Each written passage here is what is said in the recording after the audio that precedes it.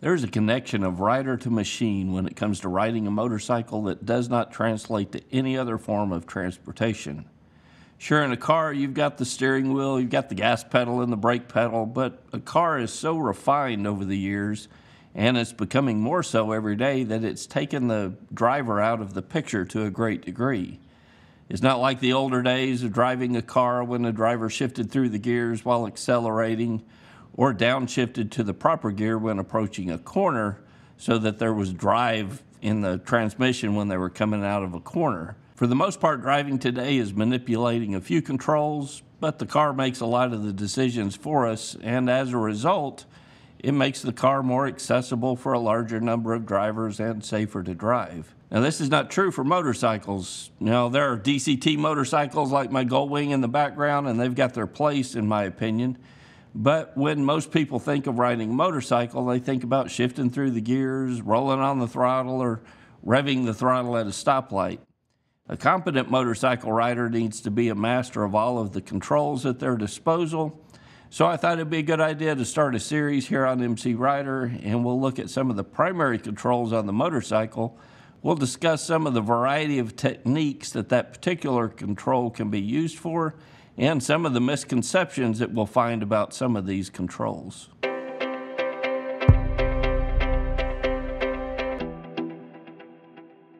Now, in its simplest form, the clutch engages and disengages power going to the transmission of the motorcycle and ultimately to the rear wheel.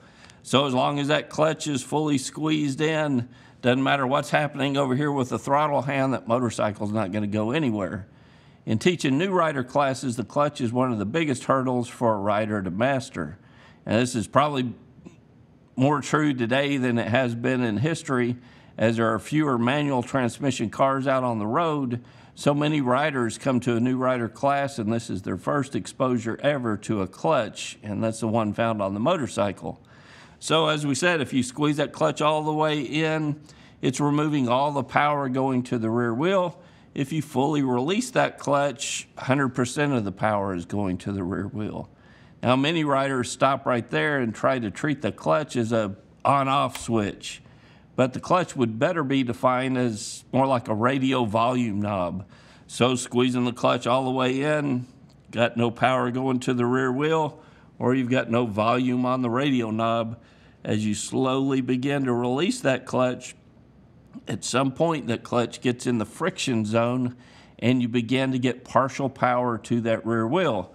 Just like when you turn up the volume on a radio knob, you start to get partial volume until at some point you're at 100% volume. In fact, using the motorcycle with the clutch in the friction zone is the key to shifting smoothly, to starting out smoothly, doing slow speed motorcycle control, like riding slowly, making tight left or right turns, and doing U-turns, among other uses.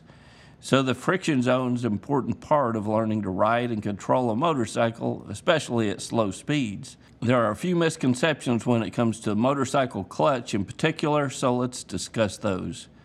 So anyone who's had a father teach them to drive a manual transmission car, mostly talking to people my age, they've heard their father say, well, don't ride the clutch or you'll burn it up. Now, this was true in a car, but not so much on a motorcycle. You have to slip the clutch, or you have to use it in that friction zone with the clutch partially engaged in order to control a motorcycle at slow speeds. A motorcycle clutch is different from a car's clutch in that the plates of a motorcycle clutch are generally bathed in oil. So they're designed to be ridden in this manner. There are a few older motorcycles, mainly BMWs and Ducatis, that have what's called a dry clutch. They're more like a car's clutch, but even in those situations on a motorcycle, you still have to use the clutch in the friction zone to control that motorcycle at slower speeds. Now, you wouldn't want to ride across country with the clutch in the friction zone, but practicing on a parking lot and certainly in everyday riding, it does not damage the clutch to use it in the friction zone. It was designed to do that. Now, if you're practicing and you're doing a lot of riding while using the friction zone, it's probably a good idea to ride the motorcycle around the parking lot clutch free for every, few minutes of practice. So say you practice 15 or 20 minutes, then make a few laps around the parking lot, not using the clutch to give it time to cool down a little bit, and that'll keep from any overheating issues being a problem. Now, I'd be lying to you if I said that using the clutch in this manner causes zero wear on the clutch plates. So let's talk about that, because that's a major hang-up, or a common hang-up that I hear riders talk about. Now, the motorcycle was designed to be ridden at slow speeds with the clutch in the friction zone, and it's the only way you can control the motorcycle with any proficiency at slow speeds. So instead of being afraid of putting wear on the clutch, a rider should be more afraid of not being able to control their motorcycle. Besides, there are all kinds of items on a motorcycle that are wear items like a clutch. I've never heard of a rider who routinely uses their feet to stop a motorcycle in order to have less wear on their brake pads. And I've never seen a rider carrying their motorcycle so that they don't put wear on the tires. So why do some riders ride their motorcycle improperly to keep from putting wear on the clutch? You know, motorcycles are meant to be ridden. When you ride them, there are certain items that are wear items, and the clutch is one of them. If you do a lot of slow speed skills practicing, you might need to replace the clutch plates at some point. That's just as normal as replacing the brake pads or the tires when they become warm. So in addition to controlling the power and the amount of power that gets to the rear wheel, the clutch is used to shift up and down through the gears and when coming to a stop. And this leads to another irrational fear that many riders have about using the clutch. Now, the proper technique at stopping at a stoplight is to squeeze the clutch, downshift through the gears while stopping, and ultimately stopping the motorcycle in first gear with the clutch squeezed and the bike ready to go. Many riders have the bad habit of shifting into neutral in these situations, and there are usually two reasons why they do so. First, they want to let their clutch hand rest a little bit, because some clutch levers are tighter, the springs are tighter than others, and it does require more force to squeeze the clutch in on those motorcycles, and that can become tiresome at a long stop. Now, I generally don't have a problem with using this under certain circumstances. If you're going to be stopped for an extended period of time, like waiting on a train, where you're going to be sitting there for a while, and you've got at least two cars, in my opinion, stopped behind you, in that situation, I've slipped the bike into neutral to wait for the train to pass, also letting my hand rest a little bit.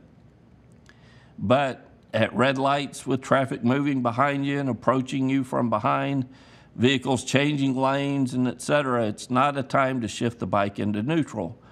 You make yourself a target at those situations, and one that you cannot get out of the way if you need to. In the vast majority of situations, keeping the bike in gear, watching behind you, and being ready to move out towards your escape route if need be. And you can only do that if the clutch is squeezed and the motorcycle's in first gear. But here's an excuse for not stopping with the clutch fully squeezed and the bike in first gear that's even more problematic. Riders have argued with me tooth and nail that they don't want to wear the clutch out by doing this. Again, we're back to that wear issue on a motorcycle. So let's talk about that again. In the first place, squeezing the clutch lever disengages the clutch plates, so it separates the clutch plates. They're bathed in oil and they're not heating up to any appreciable degree when you're doing this. And other riders will say, well, it puts wear on the clutch springs by doing this. My question to them is, when you come to a stop, do you shift it into neutral and stand up so you're not putting wear on the springs of the suspension, or you're not putting wear on the tires? Do you take your hands off the hand grip so that you're not putting extra wear on the grips? Shut the engine off, or do you turn the key off so that there's no extra wear on the battery?